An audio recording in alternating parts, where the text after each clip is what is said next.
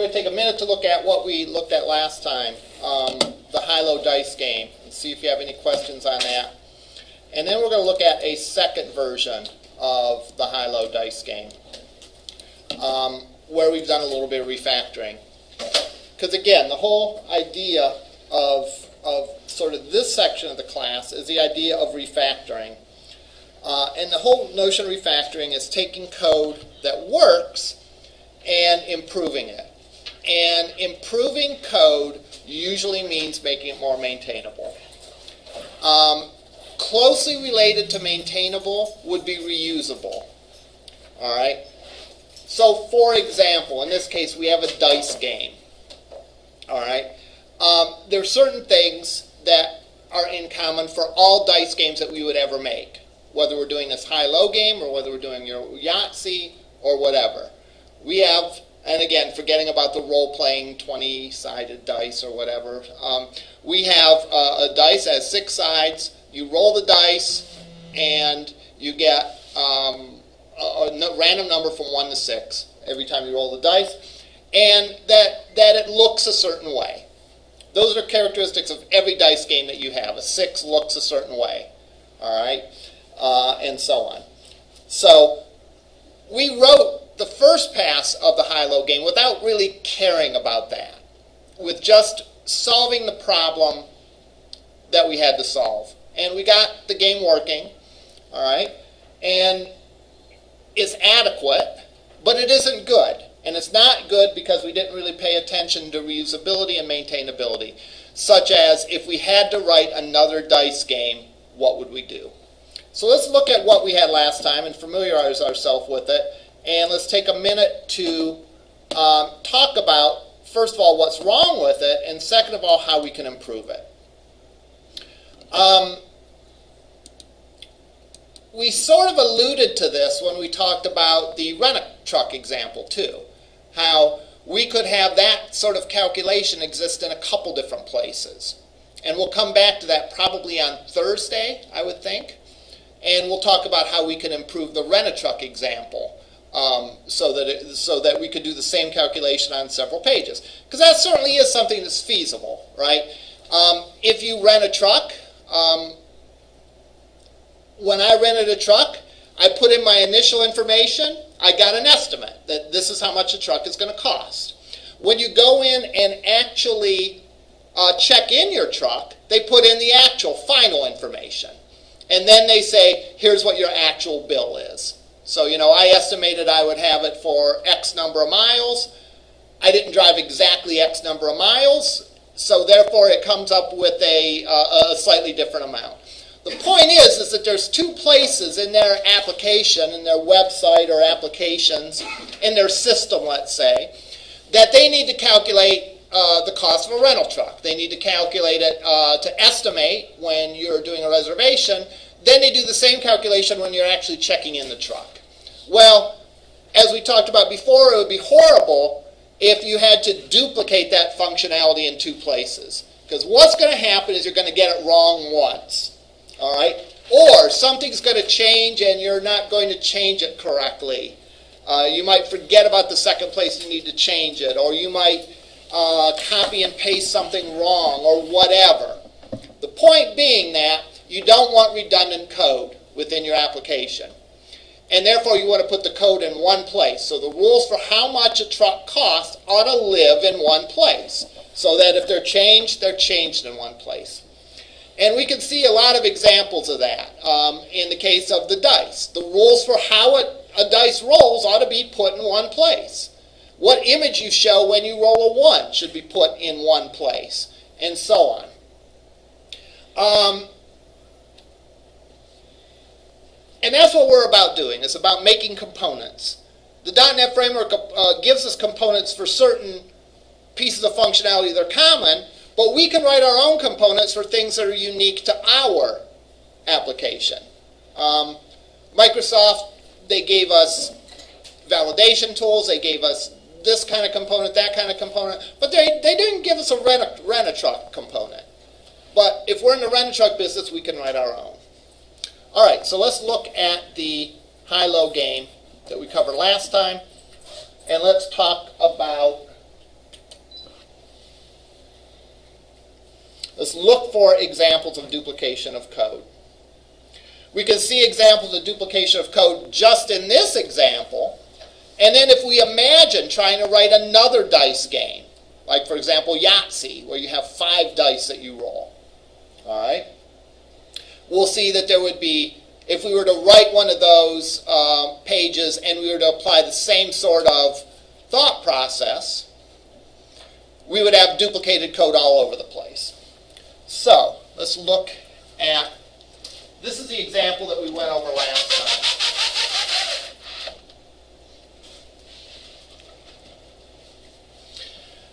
time. Simple game when you run it. If you remember, you pick whether it's going to be high, 7, or low. High is 8 through 12, low is 2 through 6, and 7 is 7.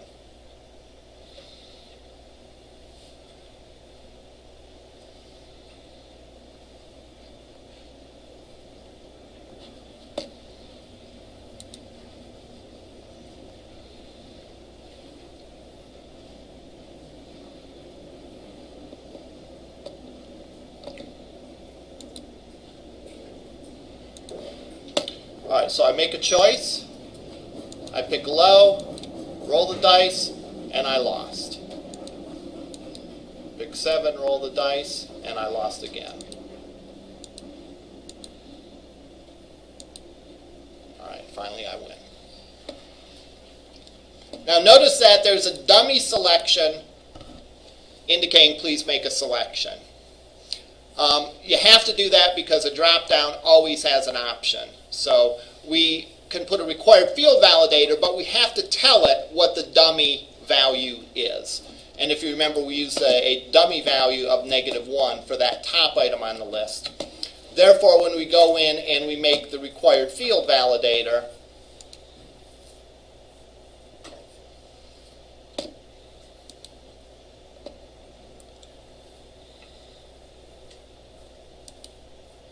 I specify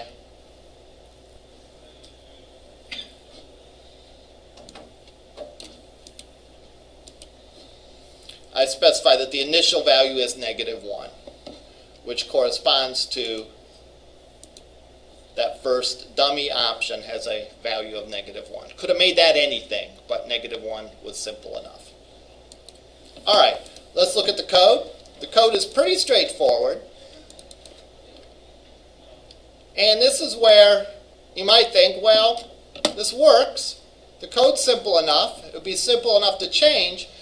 What's really the benefit of refactoring? And the refactoring in this case deals probably more with reusability. You know, there would be, I suppose, a chance that we'd want to put this logic on another page. But more likely than that, we would have another dice game that we would want to have on our page. All right? And therefore, if all the code lives on the event, then we won't be able to reuse it. So we look. We have a button, my button click event. I declare an integer for the 2 dice, an integer for the total, a boolean that indicates if they won, and finally a user choice if for what the user has chosen. I create an object to generate random numbers, and I generate 2 numbers between 1 and 7. Now, it's actually going to be between 1 and 0.699999. So it's really a number between 1 and 6. All right. I add those 2 together. I assume they lost unless they won. Again, you can code this a couple different ways. If you tried to code it the other way, assuming that they've won and then check to see if they've lost, you'd find that the if statements are a little bit harder to write, a little bit more involved. So therefore, this is easier to code, so that's why I picked it. I look to see if the user choice is 0 and the total is less than 7, it means you have a winner. How did I know the user choice was 0? Well, that was my values for my items. Low has a value of 0, 7 has a value of 1, high has a value of 2. Remember, with the drop-down, there's always the label or the description that the user sees, but there's always behind the scenes a value. And that value from a programming perspective is what's important. All right. If they've rolled a 7 and their choice was 1 or a 7, then they've won.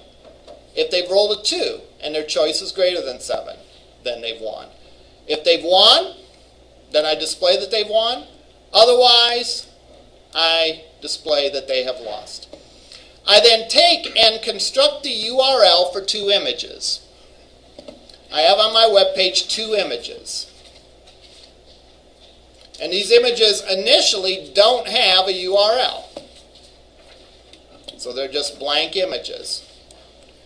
After I roll the dice, though, I take and I set the URL to be images/d, the value of the dice, plus a PNG. So I'm dynamically constructing the URL of the image. So the URL of the image is simply, it's in the images folder, and it's simply D1, D2, D3, D4, D5, and D6.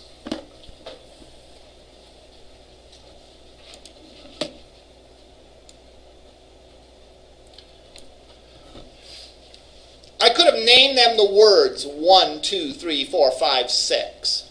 All right? But then I'd have a whole messy set of if statements. If value equals 1, then my image name is images/one.png. Whereas here, I can just, with one clean statement, I can simply say, take the value of that dice, convert it to string, and use that as part of the images name. Images is the folder in which it resides in. It's sort of the same as when you did basic web programming. In other words, my page is in my web folder, my web server's root directory. The images folder is underneath that. So to go underneath the folder, I simply say images/ and then I have the name of the image. And I have to concatenate the .png on the end as well. I put those 2 images in a panel, so I don't display anything in the panel until I've set all those values. That way I don't see a broken image. Any questions about this?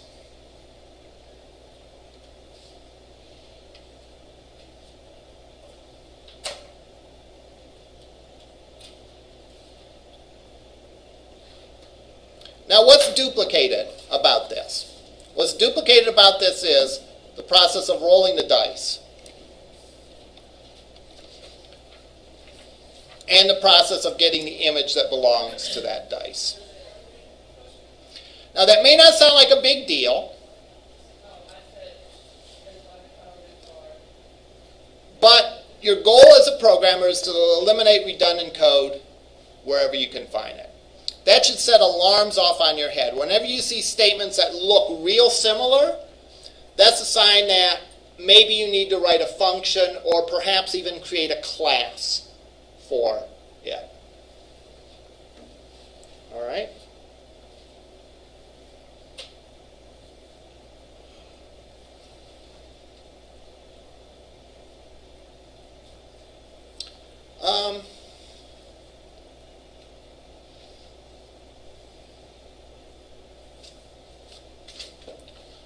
I'm going to go. I think I have some dice in my office. This lecture is getting boring. Let's just play dice for the rest of the time. No, I'm going to go because I want to demonstrate something. All right?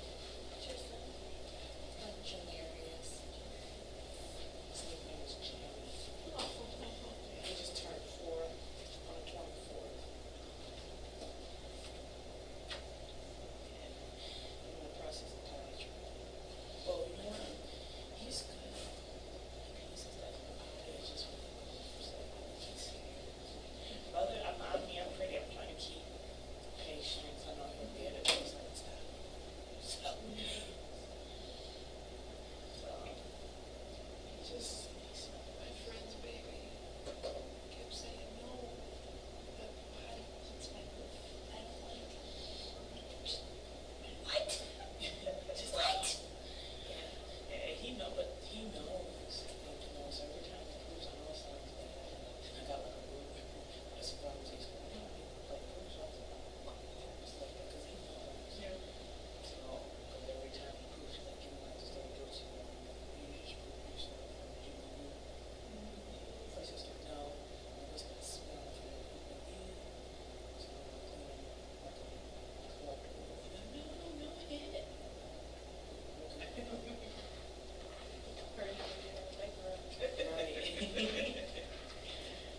All right.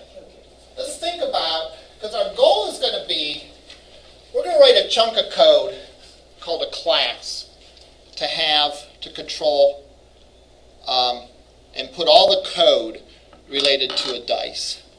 All right, so I have 2 dice here. So let's imagine I'm playing this game, but I'm playing it the old-fashioned way.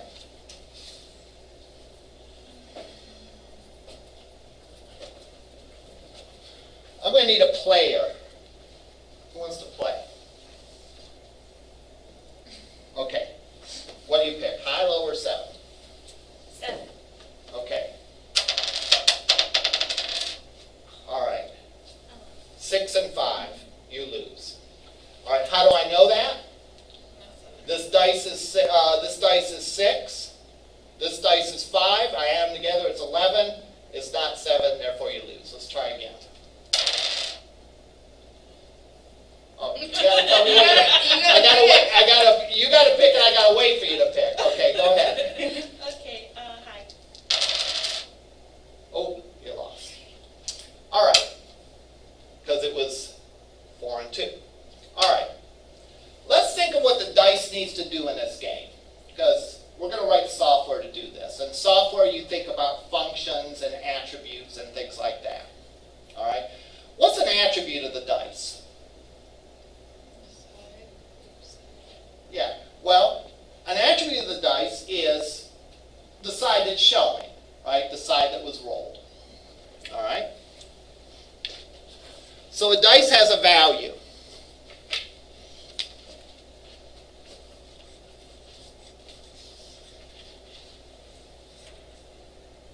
A die or a dice.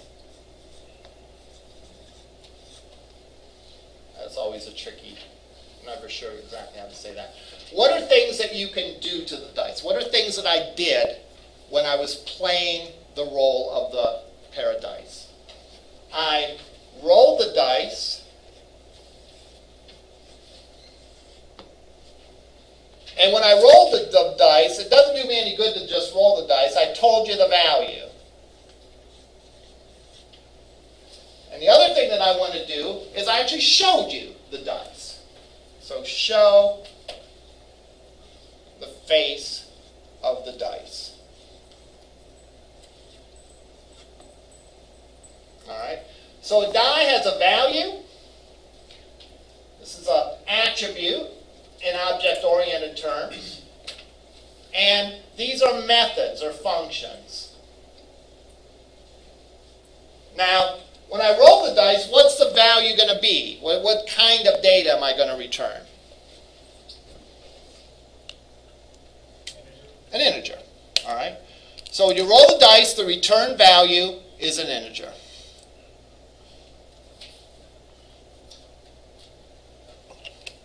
When I show the face of the dice, what's my return value there? Pardon me? Image. An image, or the way we're going to do it, you're right, but the way we're going to do it is we're going to return the path to the image. So we're going to return a string.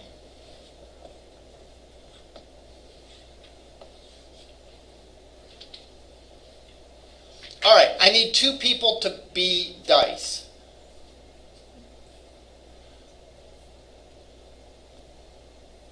There'll be 2 people in this room. Although, if anyone wants to come in outside, I need some help here, you know. Well, do you still want to play? Yeah. Okay, so you can still be played. We have a dice here. We have a dice here. All right. I'm going to ask the player for their choice. I am then going to ask each of the dice to roll themselves. Roll the dice, that is. You don't have to roll yourself, all right? And then you'll tell me what the value of your dice is. Then I will ask you to show the face. And then you'll hold out the face that was showing. That's your job. Those are the only things you can respond to.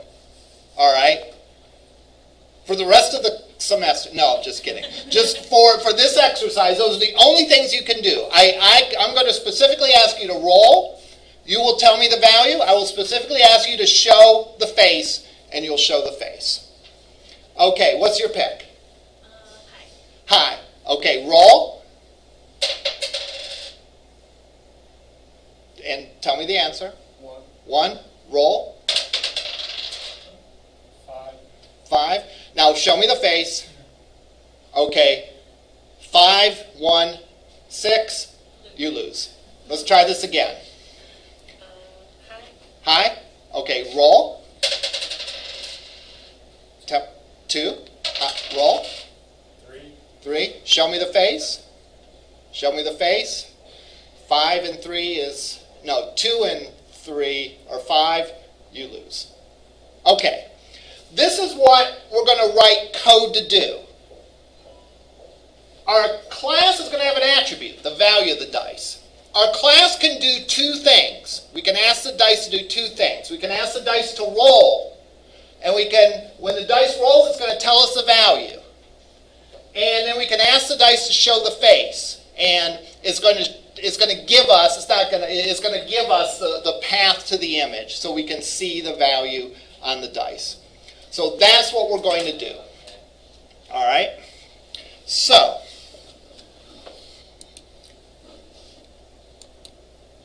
let me open up the second version of this application that's been refactored to use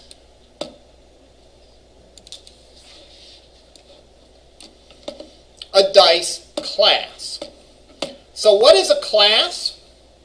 A class is where you write the description of everything that some part of your problem can do. So for example, in this game, what's part of our problem? Part of our problem is dice, right? We have dice in this problem.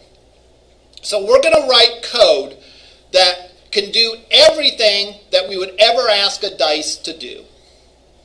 And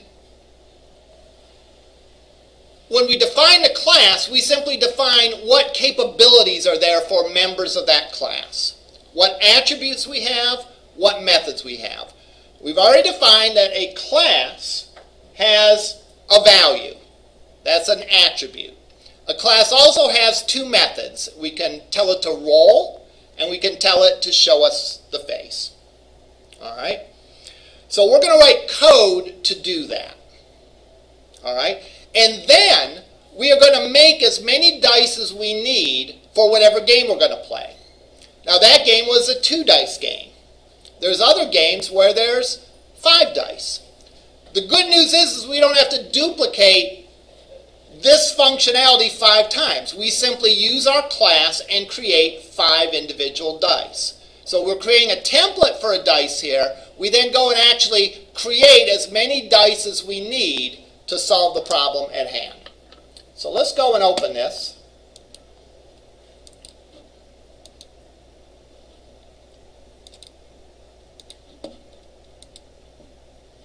I'm going to show you the end result, then I'm going to talk a little bit about how we got there.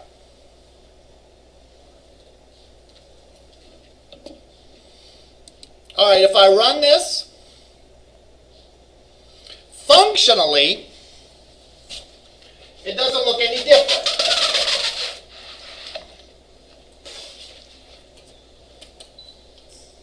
I don't think it looks any different. Please make choice. Roll the dice. You win or you lose. Most of the time you lose. All right. So functionally, this looks identical to the other version. Because remember, refactoring is about writing the code more efficiently so that it can be more easily maintained and more easily extended, all right, and reused. So what I did is I took and I created a die class, die being the singular of dice. How do you create a class? You go up to File, New, File,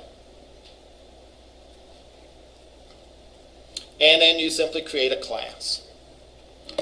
By default, it will put it in an app code folder. All right? So let it do that. If you don't create it in that folder, it will ask you, should I create it in the app code folder? So say yes. So I'm going to go and I'm just going to create an example class. So I'll go New, File, Class. I give it a name. The name should be descriptive. It should say what it represents. I'll get some people to write great code, but their classes are named something like Class 1, Class 2, Class 3, and so on. That's very difficult if anyone wants to use those classes, because they have to actually crack them open and look at them to see what it is they actually do. Remember, part of maintainability is naming things correctly, so that you don't have to spend hours researching what's the name of the class that you want to use, that is obvious to you. Since this is just an example, I'll say example. I click Add. And it put it by default in the app code folder. If you get a question, like if I was in another folder and I tried to do it, it will ask me if I want to put it there. And it gives you sort of an empty framework for your class here. All right. So what constitutes a class? Well, first of all, we have the attributes. All right.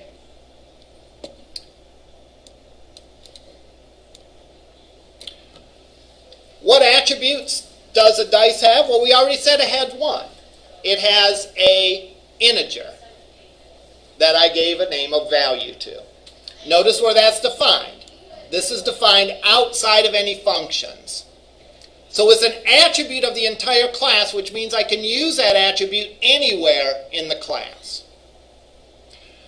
These attributes are sometimes called instance variables, which means that each instance or each specific die in our application is going to have its own value for this. Just like if I rolled 5 dice, each of them could have their own value. All right? I also define sort of as an attribute the random number generator, because I'm going to use that a lot. Interesting thing of making this public or private static, that guarantees better randomness. Because there's only going to be one random number generator instead of multiple random number generators.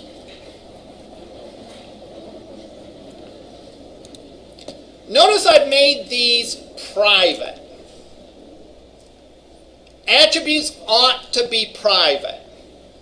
Why? Because we don't want other programmers to mess with our class and to do things to our class that they shouldn't do. For example, how does a dice get its value? It gets a value by rolling it.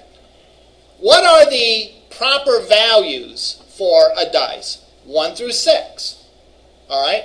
We would not want someone to write a program to assign a 7 to the value of a dice. If we made these attributes public, then other programmers could introduce bugs going in and manipulating those attributes directly. We want to control how those attributes get set. Therefore, we write the code that manipulates those attributes. So in other words, the only way to get a value for the dice is to roll it. So when I roll the dice, it generates the random value and it returns the value. That way, if you want to use a dice, you have to use the roll method because you cannot directly get the value of the dice.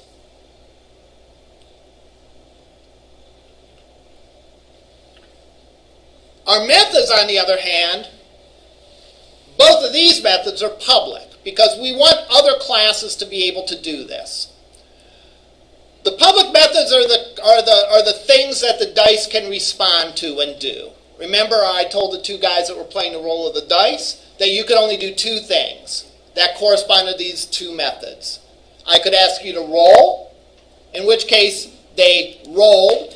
In our case, we generated a random number, and they told me the result of the roll. They told me that the value was 2 or 6 or whatever. The other thing I asked them to do is I asked them to be able to show me the face. Well, essentially, that's what this code is here, is to show me the face. It gives me the name of the image. And what's the name of the image? Well, it's in a folder called Images, and it's D followed by the value of the dice. So these are the two things that I want the dice to be able to do. I want to be able to roll the dice, and I want the dice to be able to show me what the face looks like. When I roll the dice, I want it to tell me what it got as an answer. So I put this behavior in a separate class. What is the advantage of that? Well, let's look at how we use that in the high-low dice game.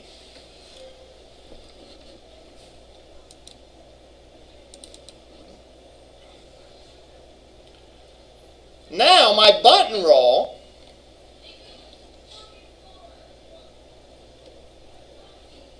I don't have any dice logic in it. Well, let me rephrase that. There's no code in the roll that corresponds to the things that the dice do. For everything that I want a dice to do, I ask the dice object to do. How do I ask the dice object? Well, how many dice do I need? I need 2. So I create my pair of dice. I create it using this statement. Die, D1 equals new die. So what does that do? That creates for me a brand new dice object. Remember, the class is a template. This is a list of things that a die can do. Here I'm actually making specific examples, specific instances, specific members of the dice family. Die 1 and die 2. Notice I don't have any logic here at all that says how you roll a dice. I simply ask the dice to roll, just like I asked the 2 people in this class. And whatever answer they give me, I store in the integers. I add it together, I check the results. Finally, when I'm done, I ask the die to show me your face. Give me the image that corresponds to your face.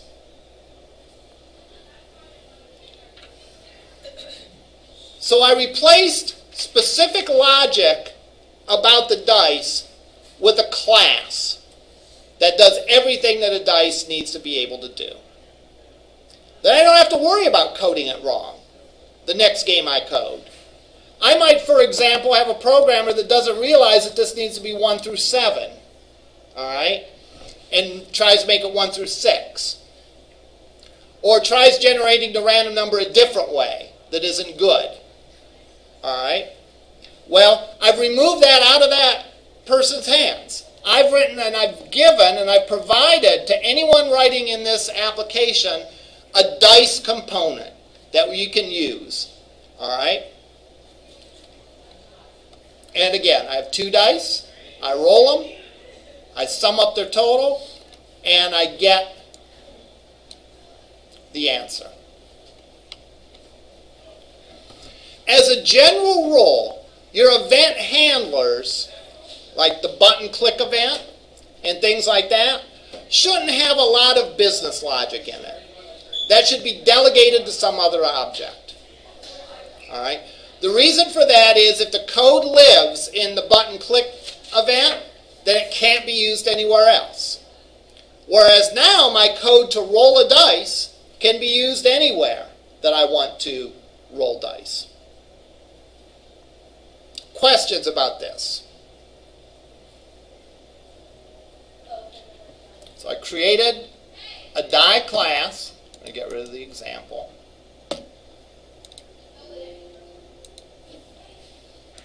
Created a die class. I put in the class the attributes that I need, my methods that I need, and then anywhere I need a dice, I create a dice using this technique, and then I can ask it to do the things that I've defined that a dice can do. To roll and to get the name of the image, to show the face of the dice. Now, to give a glimpse of how this might be beneficial, let's look at another dice game. Let's look at Yahtzee. Yahtzee, for those that don't know, you roll 5 dice. You get 3 chances to roll 5 dice. So you roll the 5 dice. You roll all 5 of them the first time. The second time, you get to pick which ones you want to re-roll. And then the third time, you get to pick which ones you want to re-roll again. And your idea is to come up with combinations. Like, I think the highest scoring combination is all 5 dice having the same value. So if I were to roll 3 6s, a 2, and a 1, I would leave the 3 6s, pick up the 2 and a 1, and roll them again. And I would be trying to get 5 6s. And you get different points for the combination. So like if you get 3 of a kind, you get a certain number of points. If you get 5 of a kind, you get a certain number of points, and so on. If you get them all sequentially, like 1, 2, 3, 4, 5, you get a certain number of points, and so on down the line. Little house and big house. Yeah, full house and yeah, exactly. So you have a lot of scoring combinations. But the point is, the most relevant point is that you get 5 dice to roll. Well, if we did this the old way, we would have to write the random number call 5 times and the logic to determine the image. What we have here, though, is we have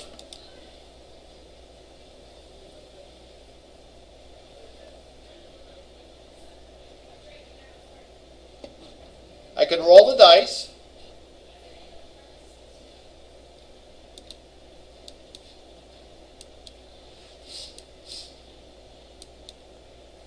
This isn't close to the full game, but it's just rolling 5 dice. All right. I think the next version of this, I did not write a complete Yahtzee game, but I gave the ability to choose which dice you wanted to see and which dice you didn't want to see. All right. So there I got 3 of a kind. Let's look at the code for this. Good news is I don't have to rewrite any of the dice code. I don't have to write the random numbers to randomly pick a number from 1 to 6. I've already done that. And I've defined a function that allows me to roll a dice. And I put it someplace separate from that high-low game page so that I can use it in any other page that I write. So I can use it in my Yahtzee page. What's my Yahtzee page look like? Well, the design of it, I simply have a button and 5 images. The code behind, when they press the image, or when they press the button, all I do is I create my 5 dice, I roll them, and I display the image.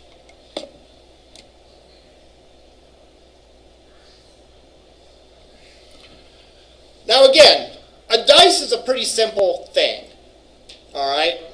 Rolling the dice really only consists of a line of code. Showing the image only consists of a line of code. So you might think, well, how is this really a big deal? All I've done is replace one line of code with another line of code. Well, it's a big deal because, first of all, it's a simple line of code. I don't have to know anything about how to generate a random number. I just need to know that I call the roll function on a dice to do that. Likewise, to display the image. The other reason it's good is rolling a dice could actually be a more complicated function. All right? For example, instead of rolling a dice, I could be perform truck rental calculation, which isn't going to be just one line of code, but it's going to be multiple lines of code.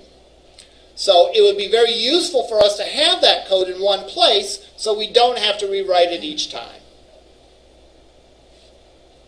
Questions about this so far?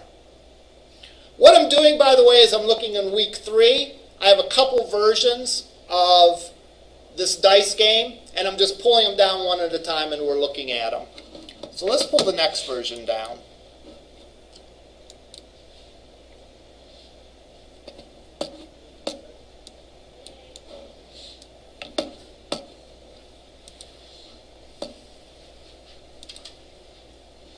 These are in week 3, and I've just been going down.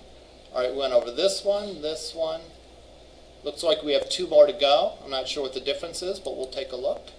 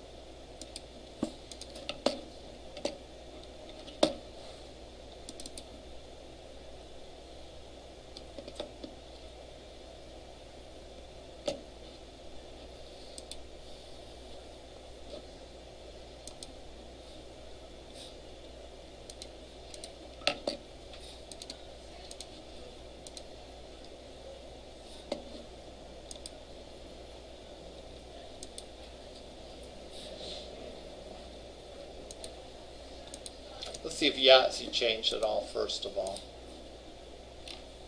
It didn't. So what did change? The high-low game changed. Because look, lo and behold, I now have a class for the high-low game. Okay? What's the advantage of doing this? Well, if I ever wanted to have the high-low game appear anywhere else in my application or solution, maybe I have a mobile game to play this, all right, in addition to a web version of it, all right? Or maybe this existed on a couple different pages or whatever, all right? I've taken the rules for the high-low game, and I have moved everything about like what the rules are, and I've put them in the high-low class. So let's run this. And let's see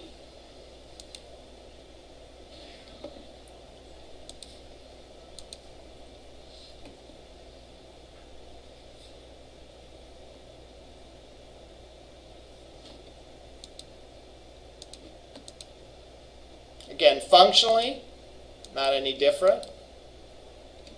Ooh, I'm on a roll.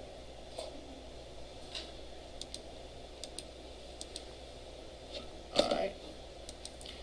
But I've moved code around. And I think to appreciate the benefit of this, look how clean the code is.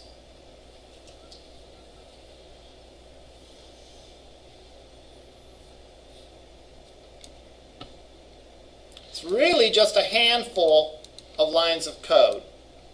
I've took all the logic about what it is to play the game, and I've moved it to another place. Now you'll notice that a lot. When we're talking about refactoring, we're talking about something, taking something that works and make it good. That creating components, taking chunks of code and putting it in other places is always a strategy in refactoring. Because when code lives as part of a big giant blob of code, it's very difficult to reuse that code. But when you break code down into neat little components, it becomes much easier to use. So we don't want a lot of code in these events, because these events are closely related to the page. We want the code to be elsewhere. And in this case, it's going to be in a custom class. Now, We see this in other examples. We see this in PHP, for example, when we create include files, those of you that have done PHP. We see this in CSS, where we create external CSS files. We see this in JavaScript, where we create external JavaScript files. The idea of taking code and putting it in little pieces is something that's very useful and adds to the maintainability and reusability of the code, provided it's done correctly. So what did we do here? I created a second class that's everything about the game. Interesting thing here is that my web page doesn't even need to worry about dice anymore. It just needs to worry about this game. So I create a high-low game object, a class. When I play the game, I give the user's choice of whether they picked high, low, or 7. I have my 2 dice. I roll the dice, I add them up. I check to see if they've won or lost. And then I return whether they have won or lost. I then have a method to return the first dice's value and a method to return the second dice's value. That makes coding here real simple.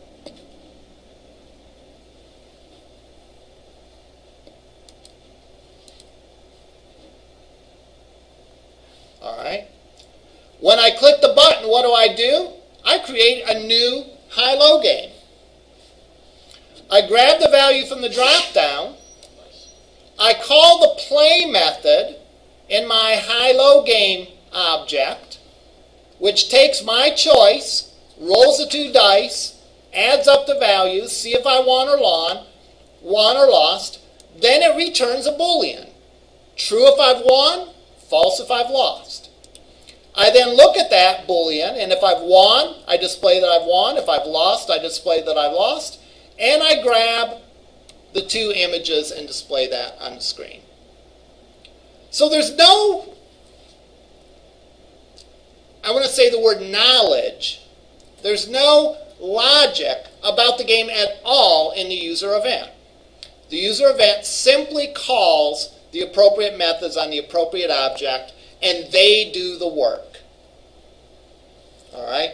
It's a very good way to separate the code, because each thing is doing its own job. The user interface is handling the way that is being displayed, and the business rule objects are handling this.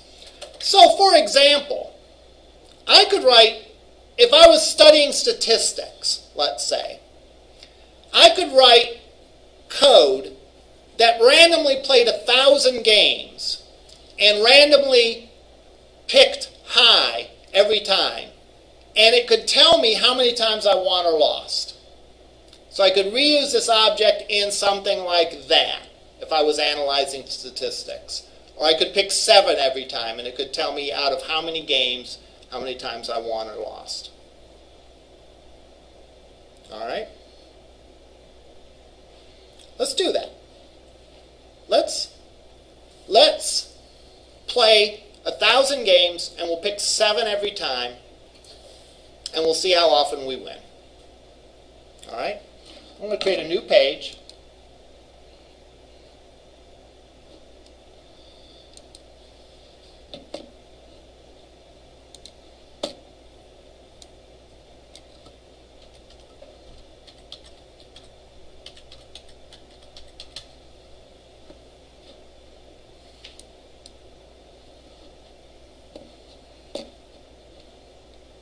I'm going to put a button on the page.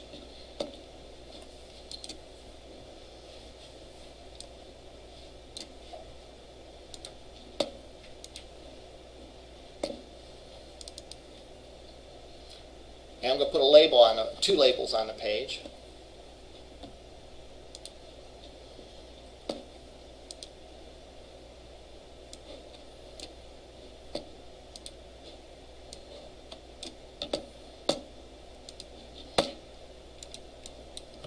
want to do this as a game designer?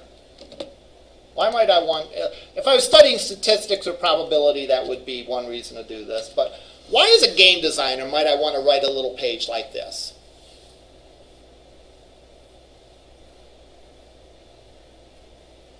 Yes? Just to verify it's random. It's to verify that the randomness is working out correct. All right? Make sure there's no glitches in it. Like if you imagine a card game, you know, if there was a card game and for whatever reason you were writing a blackjack game and for whatever reason you dealt aces more often than you should, well, that would be a problem, right? So I could play it myself and sort of look to see if things were showing up right. But I know the probabilities, right? If you pick low, you should win 1 out, or no, if you pick 7, you should win 1 out of 6 times.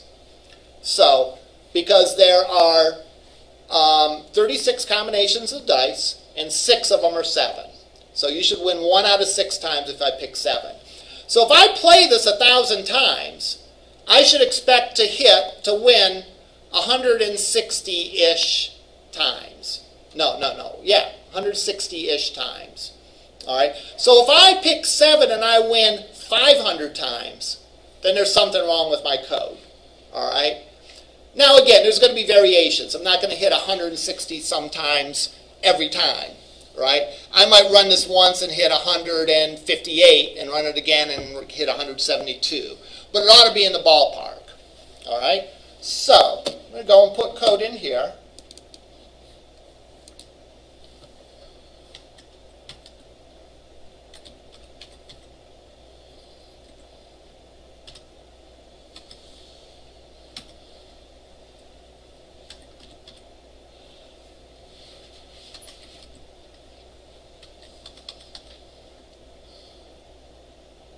Write my standard for loop, which I'm sure you've all seen before, to iterate through them 1,000 times.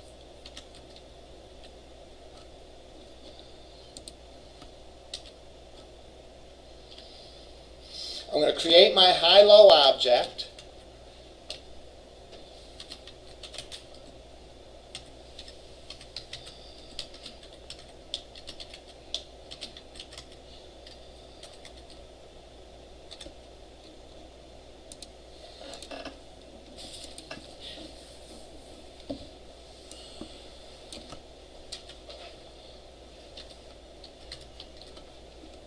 We use a variable here so I can easily change how many times I play the game.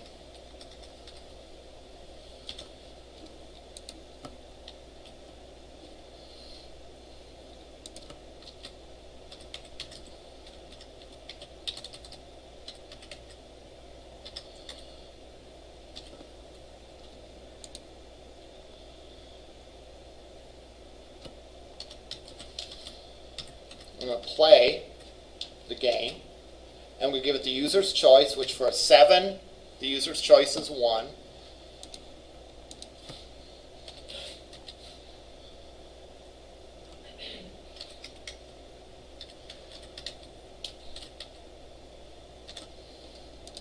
And then when I'm all done,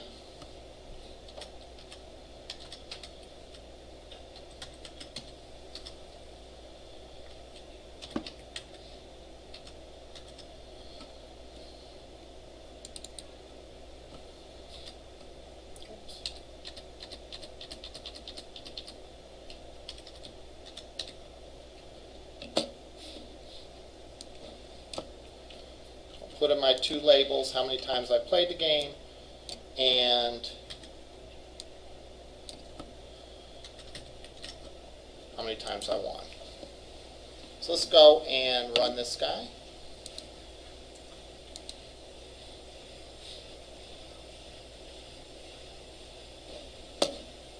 One thing you can do is if you right mouse on this and you can say set as start page, it will open it up with that page right away.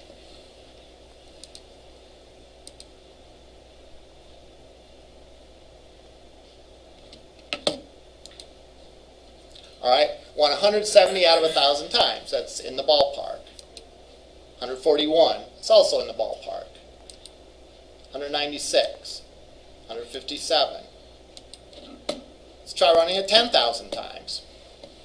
More times we run it, the closer we should get to the proper distribution.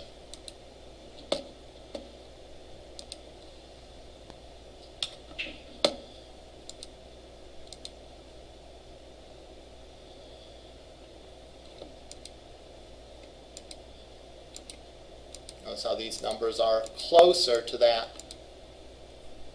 I think it would be 166666 repeating.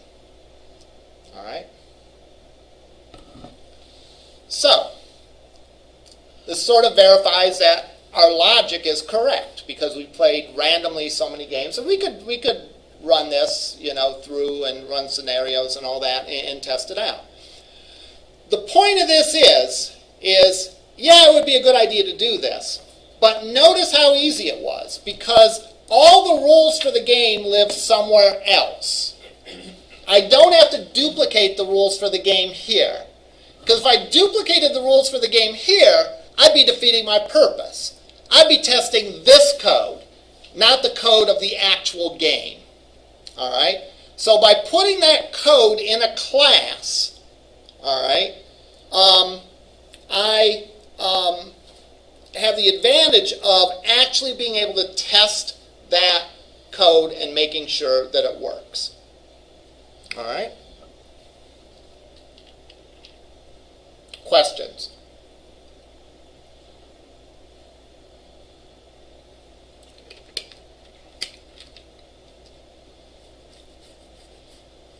So we now have the advantage of having the dice and having the game in its own class. So we can use those classes wherever we want to. Again, notice what we're doing. We're taking code that used to originally live here, and we're putting it in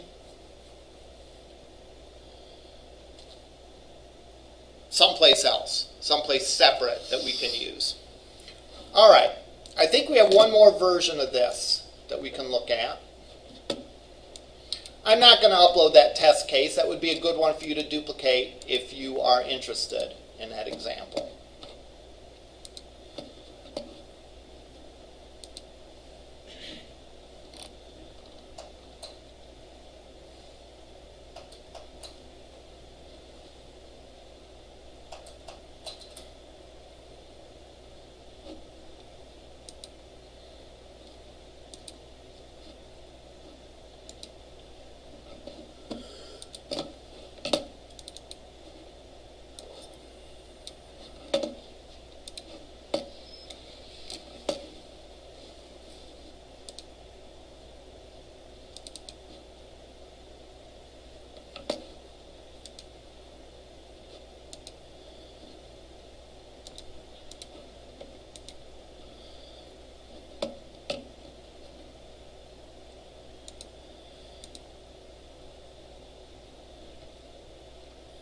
I actually wrote something called the 5 dice game here, which is similar to Yahtzee. Let's set that one as the start page. So let's look and see how this works.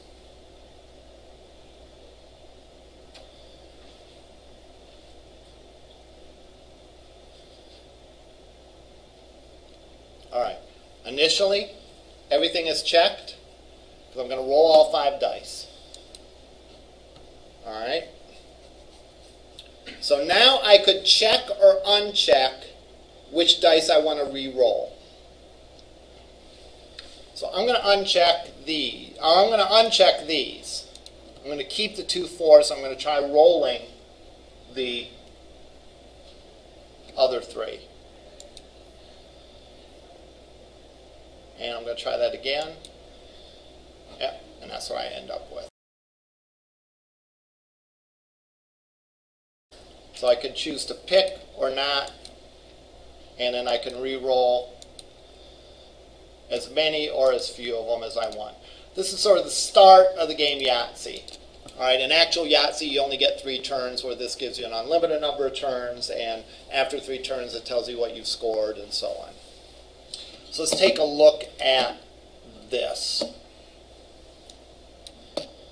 What do I have in the web page? I have 5 images and 5 checkboxes. What do I have in my code behind for this?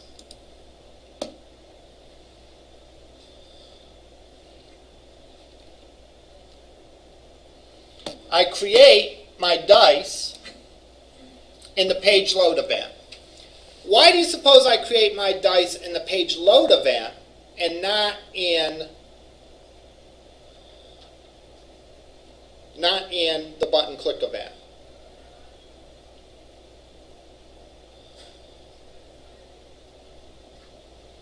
Because I don't want to start with a new set of dice each time. I want to have the same dice every time. So I simply go in and say, if the checkbox is checked, then I roll that dice. Otherwise, I don't roll the dice. Actually, I didn't get as far along as I thought I did. I thought I was keeping track of the number of rolls, and I have the code in there, or I have the variables for that, but I don't actually have any code for that.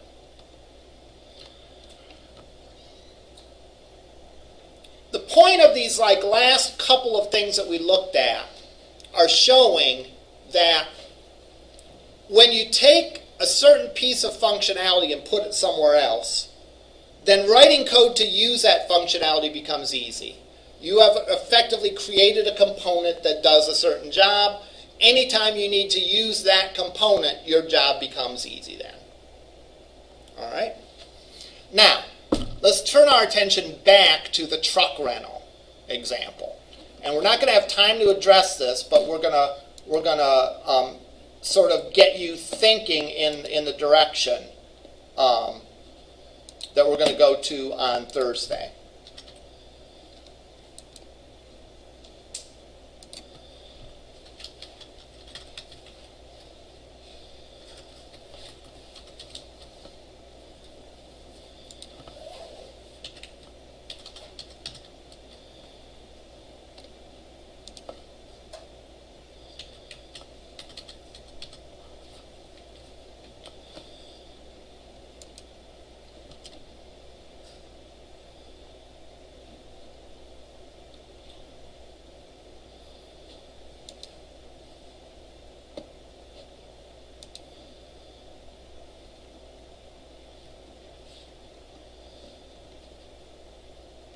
Here's the last iteration of Zeller's Rent a Truck.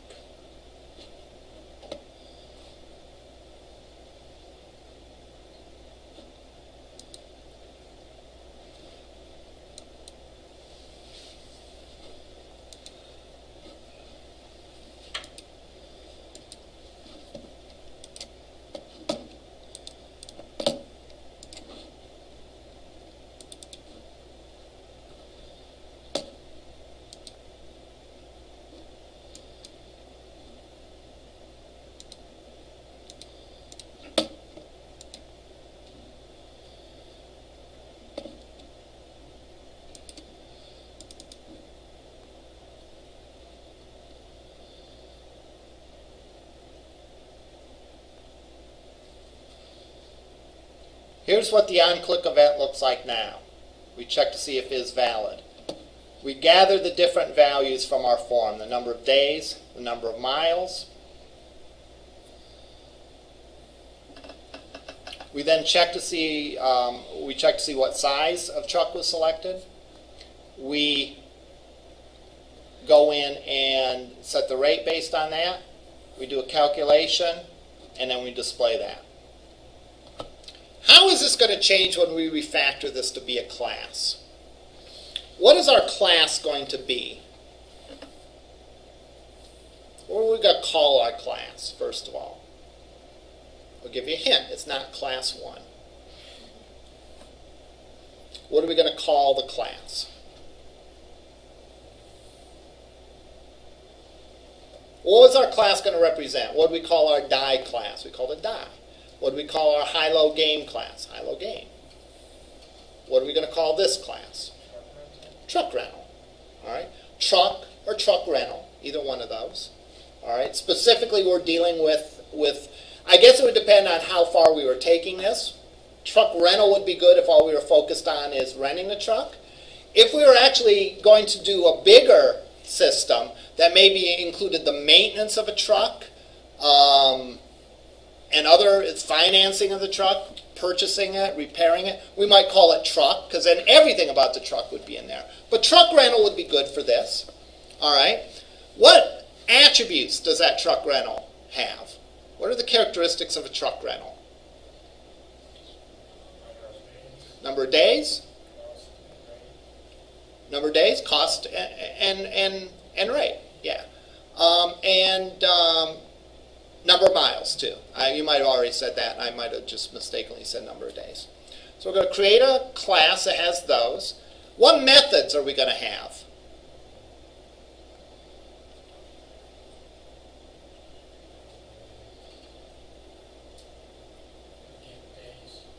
We might have a get days method. We might have a get the rate method, right? Because maybe we don't, maybe we're not calculating a specific thing, but we just want to display on our web page, hey, a medium-sized truck costs $20. Do we want that $20, the amount of the rate, to appear on a bunch of different pages? No, we want one place for that rate to live. All right? What other methods might we have?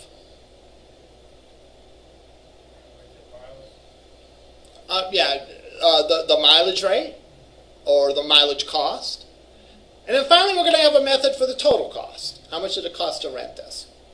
So what's our code going to look like here? Our code's going to be very simplified. All right? Our code is simply going to be gathering the information from this form, start date, end date, number of miles, size of truck, and so on. It's going to create the truck rental object. It's going to set those properties. It's going to ask the class or the object to do the rate or the cost calculation. And then it's going to take the result of that and it's going to display it.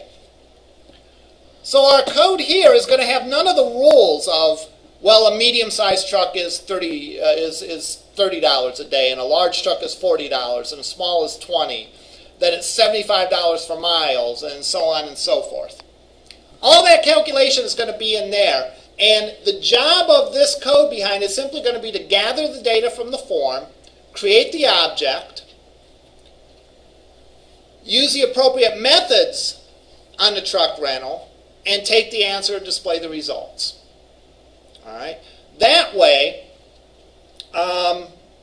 we'll be able to reuse that object in the reservation page, in the page that displays the final calculation of the fee, the checkout page or check-in page, and so on. So that's where we will pick up next time. We'll go over and we'll create this. The game example I kind of went through showing you sort of the completed results. This example will sort of build from the ground up. So my hope is that that will be beneficial to you. All right, we'll see you over in lab. I'm going to come back. I'm going to unlock the door.